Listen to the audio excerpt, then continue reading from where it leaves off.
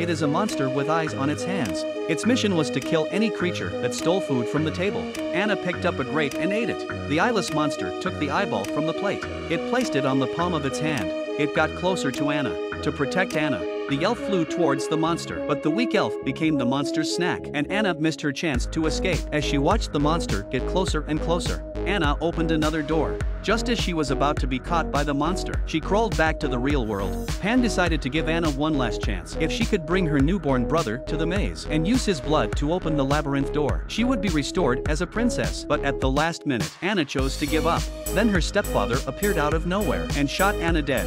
After a flash of light, Anna arrived in an underground kingdom. The queen told Anna the ultimate test is whether or not to sacrifice her brother. Apparently, Anna made the right choice. Do you think Anna really became a princess, or is this just her fantasy?